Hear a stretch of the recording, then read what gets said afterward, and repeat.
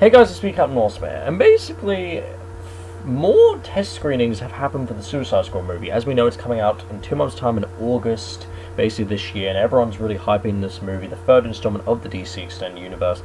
And basically, the reaction, was more interesting, and it felt more like a realistic, organic reaction, basically. So, apparently, basically what was said for the movie was, apparently, loads of the people at the screening, there was a lot more people than the first screenings for the second one, but, basically, apparently they said that loads of people, when they found out they were watching Suicide Squad, loads of people, the whole crowd went insane.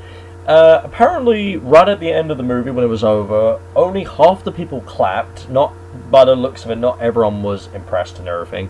But I think that could be possibly that half the people aren't actually comic fans and everything, so maybe they're just normal general public people, who knows, but, maybe that's showing a sign of a mixed reaction, maybe. But also, a lot of the people that did love the movie said it was, one of the best DC movies ever, one of the best comic movies ever, and they said it was way better than Batman v Superman: Dawn of Justice and Man of Steel, the first two installments, and basically said it was really fun, action-packed, and yeah, everything. So this is, I think this is good. I think this reaction sounded more realistic and more organic and everything.